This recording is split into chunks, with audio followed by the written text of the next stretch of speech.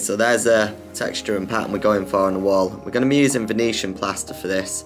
And then you just mix it before you start anything. This tub, it comes in a white colour, and this white colour is the base coat we've used for the wall here.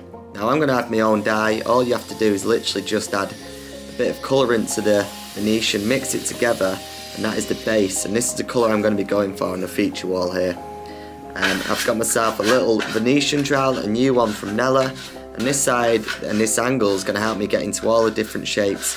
What I'm trying to do is add the plaster, but without disturbing too much of the tape. Now the base coat is going to be crucial, so I need to make sure there's not going to be too much plaster on the tape, because when it comes to peeling off, I don't want it to rip the plaster away. So I'm really taking my time here to stay within the lines and stay within the boxes. Now when you're applying Venetian plaster, you want to have lots of movement, lots of little semicircles, lots of arches, anything that feels natural, as in there's no straight lines. And we're just trying to add as much movement and texture to this as possible. So again, just taking the time, working within the lines that I've created, and then trying to leave as little amount of plaster on the tape as possible, because like I said, we're going to come to a point where we're going to be ripping this off. That's the scary bit. That's the first coat done. Now what you want to do is wait a day. You've got to wait for it to dry, and then you add another layer directly on top of it. No primer, but this time it's a lot tighter, so you want a lot thinner mix. And what you'll see is, especially with darker colours, it dries almost instantly, so it's starting to change colour. You're starting to get that texture come through. Again, lots of movement, lots of little arches, lots of little circles. I'm going over the tape this time because the texture and the coat is so thin, it doesn't really matter. Now, what you want to do is come back on yourself and polish the first part of the wall that you did. Thing is with Venetian, because it dries so fast, you want to be polishing it as you go. So I'm going to treat this wall in 4 quarters. Come back to the first quarter to give it a quick polish. Then I come back on myself, make sure I've polished it up nicely, and then at the end we're going to polish it all together. So you apply that, apply in sections until you get to the point where you've applied your final section here. I'm in my last quarter of application, going to the bottom right quarter of the wall. And as you can see, just keeping that structure and overlapping on the sections that I've already applied previously. And again, like I said, I'm coming all over the tape. I'll show you how to remove that in a minute. So I've done that, I've applied this last part of the wall, and then what you want to do is burnish, come back together, polish it all together. Burnishing is basically another word for polishing, by the way. So this is a section I've just applied, it's had a bit of time to dry.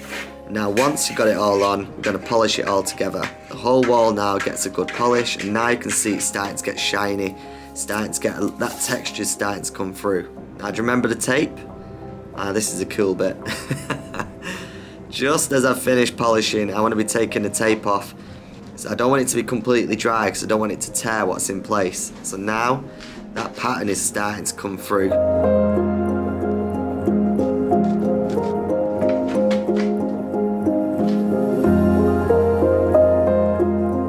So that's the pattern I was going for here. We've got a tile effect on the walls. I'm just going to give it all one final polish, one final burnish, and really bring them textures through.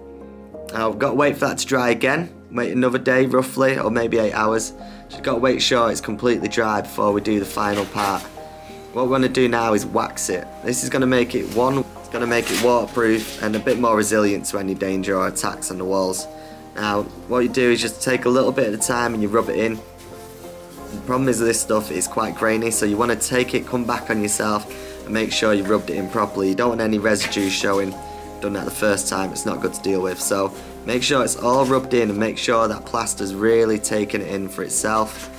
You literally just apply it in small little circles, and then once you've done that, you want to buffer it up. Now I've just got little buffering pads that you stick onto your combi drill. I didn't want too big of a pads because I wanted to stay within the lines. I don't want to come on the outside, I don't want to polish the inside of the lines. I want the white sections to be matte. But now what happens, you can really see that gloss, and it's really starting to pop. And it's really easy section. You just want to apply a lot of pressure behind the drill, push behind it, and what is just going to really buff it up and leave a nice lovely finish. Shiny, it's now waterproofed, and that's your final finish there, all done. You can see the light bouncing off it, you can see all the textures now really pounding through.